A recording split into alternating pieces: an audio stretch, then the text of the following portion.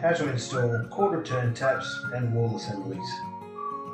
The tools that will be required are 2 adjustable spanners, a pair of pliers and the supplied Allen key. Let's start by removing your old taps. Turn off your water supply at the meter and then drain your pipes by opening the lowest hot and cold outlet in the house. This is usually the bath taps. Undo the old handle, flange, spindle, and make sure that you remove the old fibre washer and the old tap washer. The old tap washers may have swollen, so the pointed nose pliers will make removal easier. Now let's prepare your new quarter turn taps. Remove all the items that are included in the box.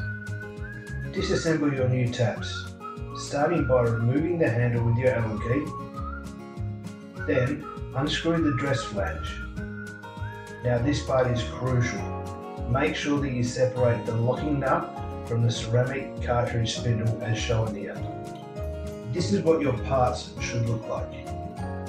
Important: the nylon seal at the base of the ceramic cartridge must be able to seal against the existing tap set.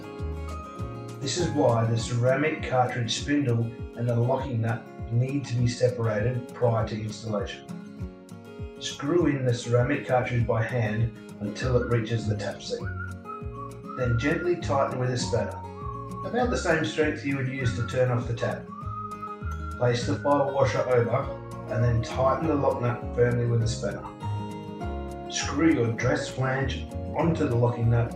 This only has to be tightened by hand. Place the handle into your desired position and fasten using the Allen key. You can now turn on your water supply back at the mains. Check for any leaks and test your new quarter turn taps. Great job!